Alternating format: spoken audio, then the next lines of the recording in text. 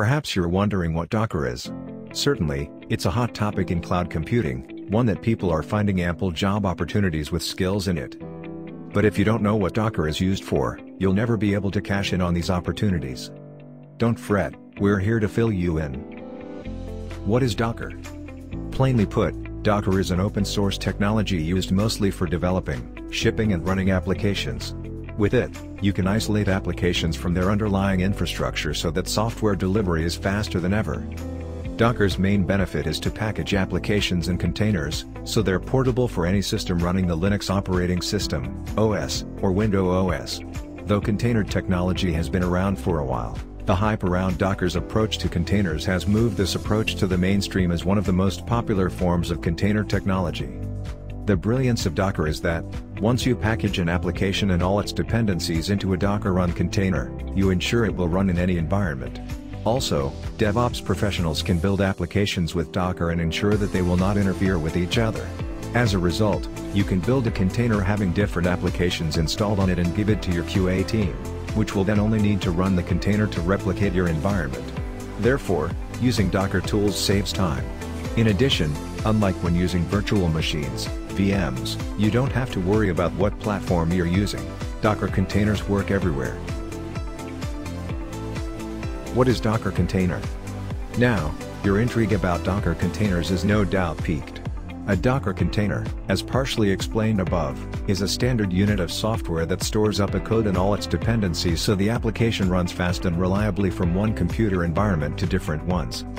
A Docker container image is a lightweight, standalone, executable package of software that is everything you need to run an application: code, runtime, system tools, system libraries, and settings.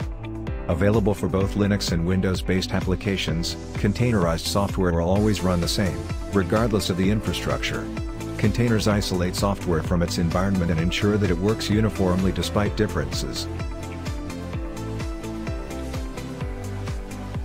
The benefits of Docker containers. Docker containers are popular now because they have virtual machine speed. VMs contain full copies of an operating system, the application, necessary binaries, and libraries, taking up tens of GBs. VMs can also be slow to boot. In contrast, Docker containers take up less space, their images are usually only tens of MBs big, handle more applications and use fewer VMs and operating systems. Thus, they're more flexible and tenable. Additionally, using Docker in the cloud is popular and beneficial.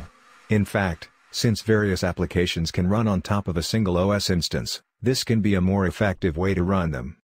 Isolation and throttling.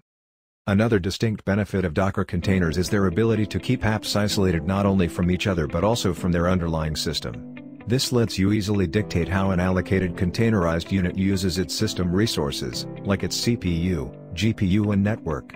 It also easily ensures data and code remain separate. Portability. A Docker container runs on any machine that supports the container's runtime environment. You don't have to tie applications to the host operating system, so both the application environment and the underlying operating environment can be kept clean and minimal. You can readily move container-based apps from systems to cloud environments or from developers' laptops to servers if the target system supports Docker and any of the third-party tools that might be used with it. Composability. Most business applications consist of several separate components organized into a stack, a web server, a database, and in-memory cache.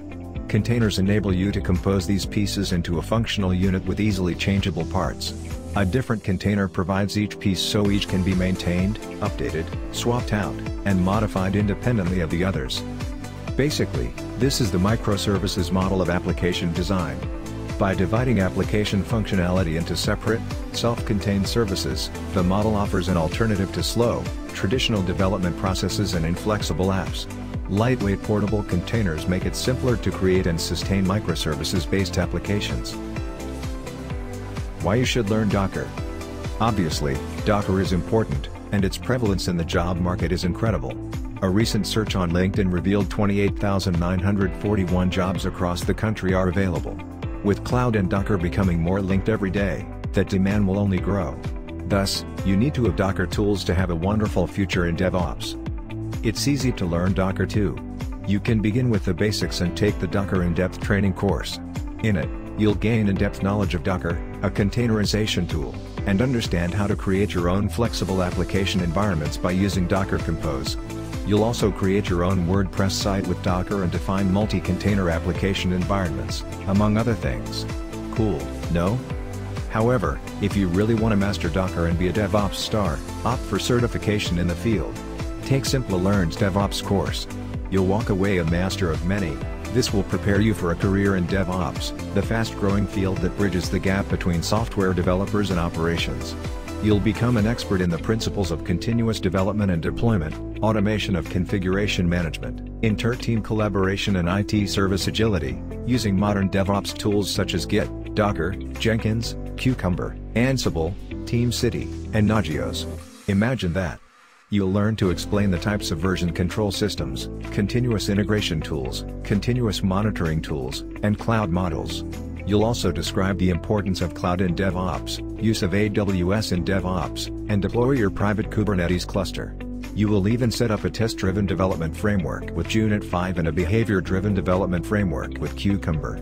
Don't wait any longer. Now that you know what Docker is used for, learn it.